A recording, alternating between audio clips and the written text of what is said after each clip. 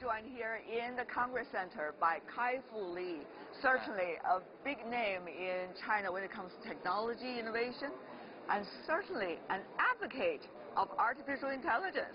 Absolutely. AI is going to change the world. Okay, that's a slogan I heard very clearly from you, but Kai-Fu, different governments have their own different AI development plans. China is one of them. United States as well. Secondly, businesses are having a much bigger role coming from even traditional business that do not necessarily have a lot to do with AI. They're doing their own version. And also, you see the debates going on. So what would all of this mean to the real technology development? Things are getting ever more complicated and messy, shall I say. Well, more resources, more participants, more capital, more talent, that's a good thing. See, you always see the silver lining of everything. It's not a silver lining. This is the cloud. Okay, there we go. But I think the government plans, I think China has the most forward-thinking techno-utilitarian plan to push the resources, to try things, and then when they break, fix them. I think the Europe is more cautious, debating issues related to privacy, security, and even bias. And I think both are valid, but I think China will probably catch up and make more progress because of the utilitarian approach. But do you think there's going to be a lot of strategic competition? Competition. We've already seen it between China and the United States, it seems. I think the competition right now at AI is still within U.S. and within China. I see. So it's Baidu, Alibaba, Tencent competing against each other, and it's Google, Facebook, Amazon, Microsoft competing against each other. How are the two versions different from one another? I think they are similar in that larger gets larger, because AI is something that enhances monopolies. Because if you have more data, create a better product, make more money, hire more people. That's another thing people have been talking about. The loop continues in both countries.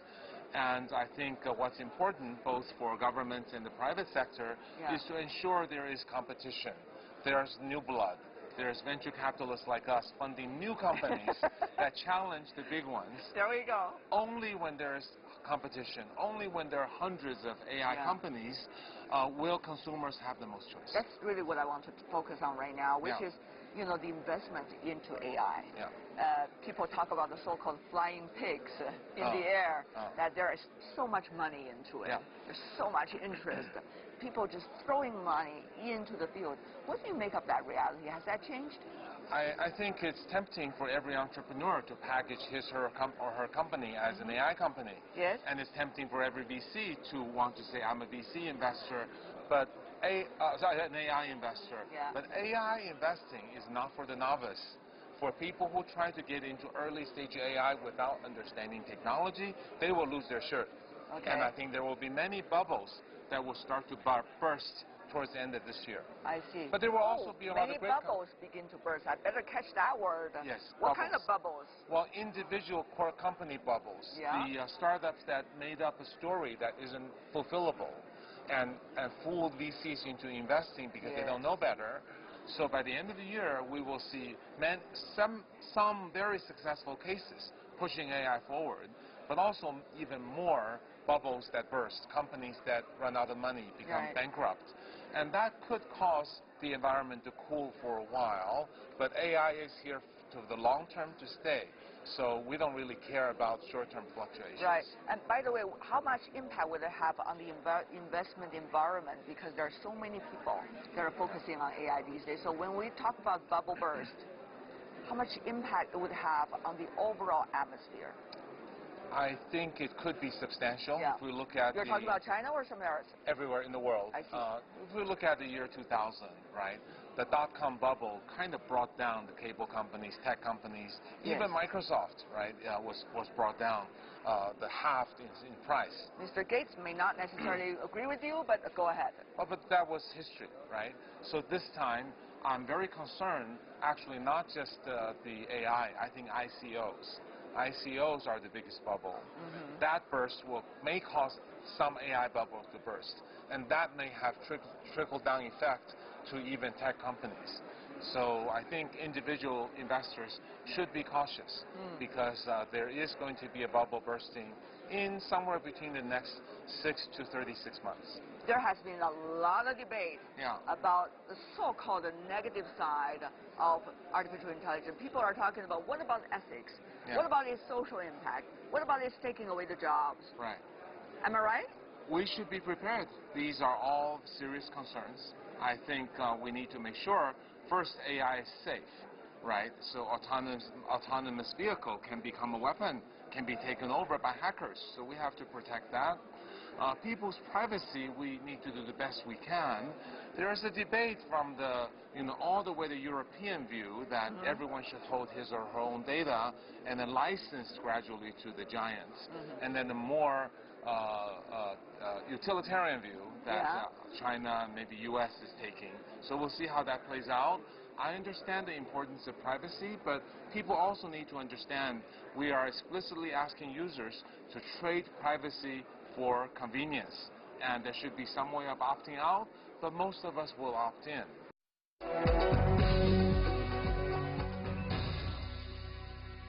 Let me go to some of the points you just mentioned, because there could be disagreement a lot about this. Okay, about so-called, you made the choice to trade your personal freedom with the technology. Privacy, not freedom. Okay, privacy, there we go. All right. A smaller world. Yeah. But you see, the consumers do not have many choices. That's all they have. The consumer can choose not to register on WeChat or Facebook. Yeah, but everybody else is using it. That is the choice that you have, is to maintain absolute privacy and get no convenience. And give up privacy to some extent, and then get a lot of convenience. Also, I think that's a forced choice rather than, a choice from the bottom of the heart. I think this is the fundamentally Europe, UK belief. Okay. And I admire them for trying to give more options to consumers. Let's see what they come up with. But also be aware that there are other ways to protect privacy. The Chinese government has put in very tough criminal laws for selling of privacy data. So there are other ways to protect at least the most egregious types of violation. So I think let's let each country innovate on how it will provide more solutions and see what works, and we should all watch and adopt what works. But I have to argue on the side of the consumers. There is an information deficit. I mean, the government maybe knows it.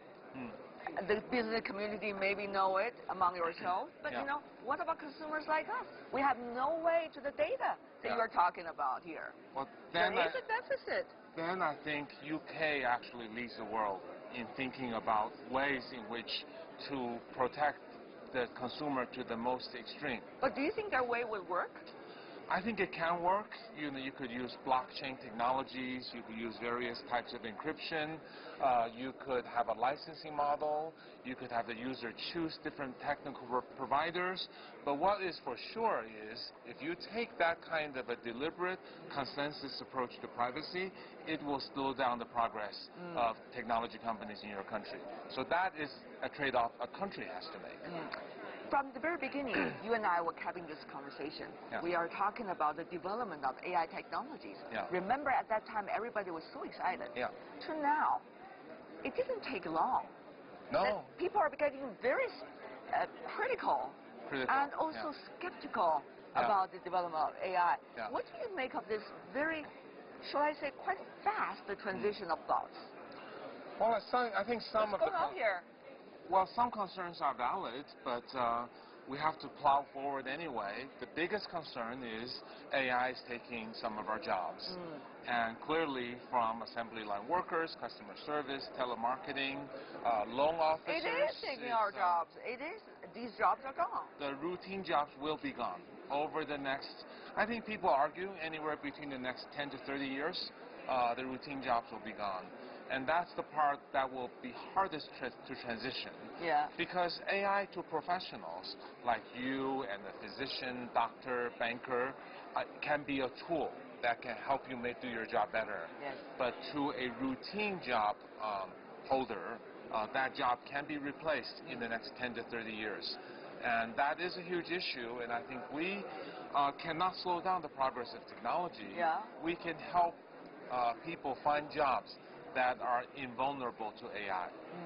But the speed of change when it comes to education, social changes, adjusting to AI and new technologies are just not happening as fast, much slower than the technology development. For sure, that's right. Is there a way that we can do something about it? Or we are definitely destined to be a loser here? No, I think mankind will be a winner because we will create so much wealth and value, and that wealth and value can be distributed to solve these problems. The problem is, do we have the foresight and the will to make some changes? What is the answer? Well, we can change education. We need to have gifted and talented classes and get those people to come out early and to create huge amounts of value so we have more wealth to distribute and save the world. We need to change the work ethic. It's okay to work 30 hours a week. That may be hard to convince a lot of people, but ultimately, when there's less work to go around, when robots are doing our work, when we have the wealth, maybe don't work so hard. Can that convince you? No, but maybe we need to slowly get people on board. Maybe we need to create more service jobs, jobs of compassion, right? Helping to accompany older people, have a dialogue and caretaker, helping to wash people who are, disabled, and spend time in the orphanage. All of these are all things that will make us satisfied that we've contributed something to the world. Before we go, Kai-Fu, you're a frequenter of the World Economic Forum here in Davos. Right. This year, a lot of difficulties because of weather. But you're here once again. So what are some of the questions you are trying to ask in your mind when you are coming here? What kind of answer are you seeking at the end of the day? Well, I am hoping that despite a lot of nationalism happening in various countries and some irrational leaders in the Western world starting to emerge, I hope in spite of that, that we, the business community, maintains optimistic spirit and long-term belief that globalization is going to be here, it's going to come back and going to make the world a better place. Kai-Fu Lee, always a great pleasure talking to you. Thank you. All the best. Have fun. Thank you.